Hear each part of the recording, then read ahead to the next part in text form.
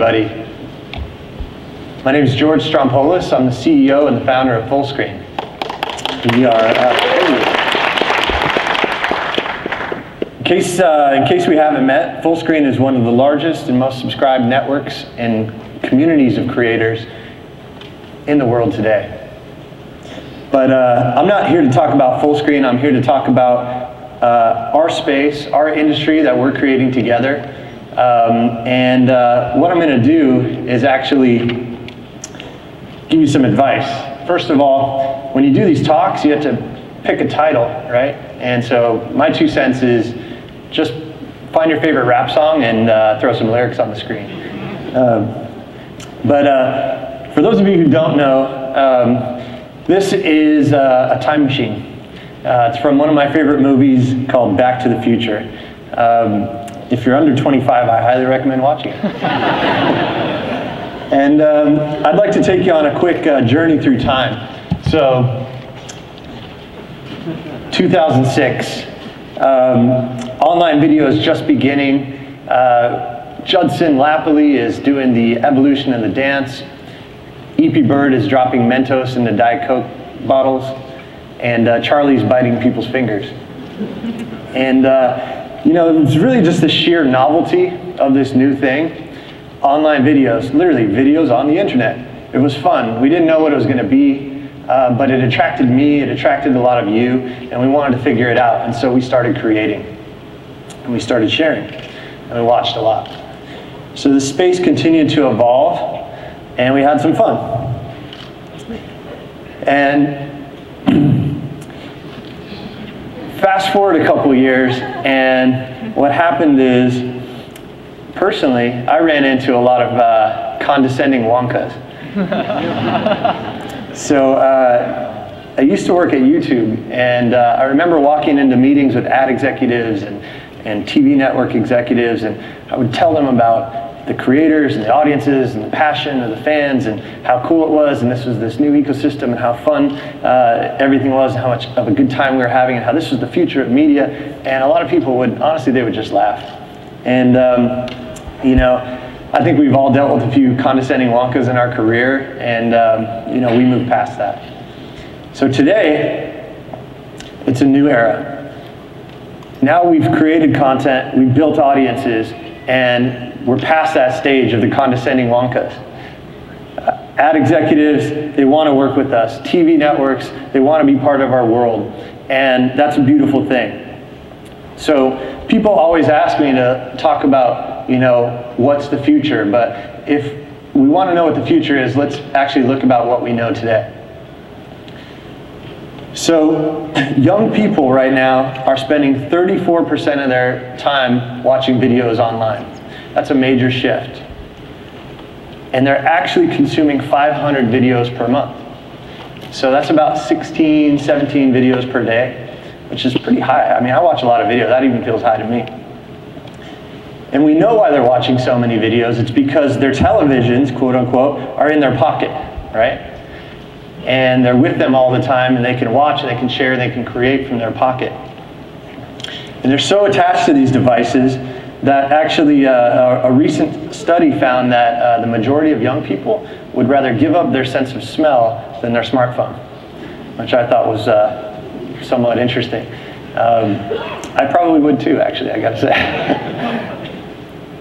And so we're not just watching, right? We're creating. And there's become this really fine line between consuming content and creating content. In 2006, about 7% of people actively created content online. You may be one of them, but there weren't that many.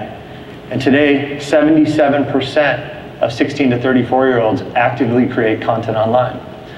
Now that includes tweets, that includes videos, Vines, Instagrams, whatever, but we are an economy of creators now. It's a beautiful thing if you ask me. It's actually a world where Anthony Quintal in Boston, Massachusetts can come home from school and fire up his iPod Touch and watch Michael Buckley do What the Buck Show every day, and you can just be a huge fan, and you can interact, and you can comment, and you can subscribe, and you're just loving this content that feels like it's for you, and you have this relationship. And one day, you take that same device that you're watching on, and you decide to make something.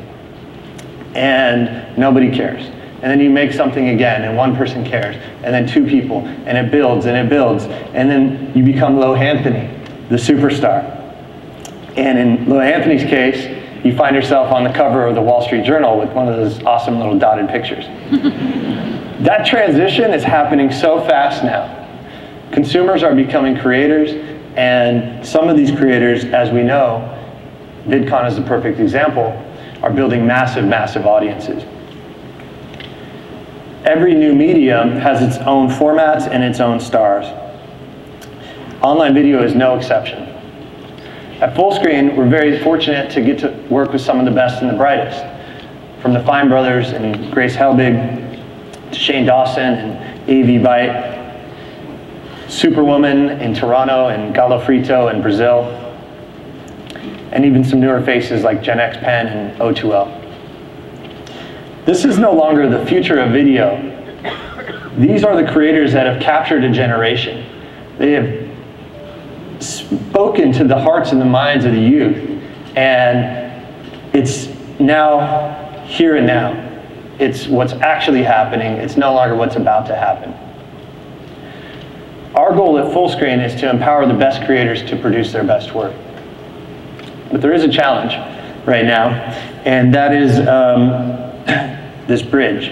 So it doesn't take a rocket scientist to know that the worlds of online video and new media are eventually going to bridge into what we all think of as traditional media and film and television. It's really going to become one thing. But it's not going to happen by itself. It is actually up to the people in this room, the people in this industry, to build that bridge. So what is it going to take? Are we all going to hope that YouTube does all the work? We can't do that. So we need to invest and we need to grow together. And some of those things that are required right now are investment, new revenue streams, creative support, and promotion. And so that's why with Fullscreen, we're happy to announce that this year we will be committing $10 million to original programming for the passion projects from the best creators from this generation. For me, thank you. For me, this is actually pretty significant because a few years ago, I was actually on a stage at VidCon, and on behalf of YouTube, I was talking about a $5 million initiative. We actually decided to invest $5 million into the new voices, and that was really exciting. And so if you need a sign of this ecosystem growing and evolving, here I am as the CEO of Fullscreen, a third party, an independent company, and now we're investing $10 million into the same thing. And we're really proud of that, and we'll be doing a lot of that with some of the creators you've seen. So again, people ask you to look into the future and predict what's next. And personally, as I like to tell my team, I'd rather build it. So we'll be doing exactly that, and we look forward to bringing the best work to you from the best creators from our generation. Thank you.